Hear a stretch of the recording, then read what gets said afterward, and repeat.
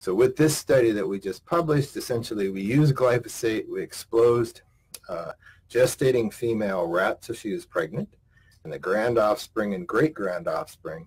We found very significant levels of disease. In the F3 generation, greater than 90% of the offspring had at least one or more diseases. 30% of the pregnant females in the F2 and F3 either died or the offspring died.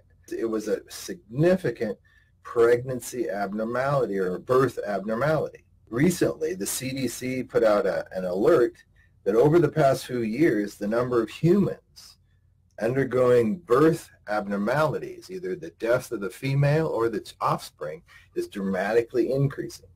We didn't know that until recently, but essentially that phenotype is fitting somewhat what we're seeing in the human population. In the United States, we're one of the wealthiest countries in the world. We have one of the most expensive healthcare systems in the world. And women in this country were dying at rates far higher than other wealthy countries. It's estimated that about 600 to 800 moms die every year in the United States. More than 50,000 women a year, the CDC estimates, suffer very serious harms.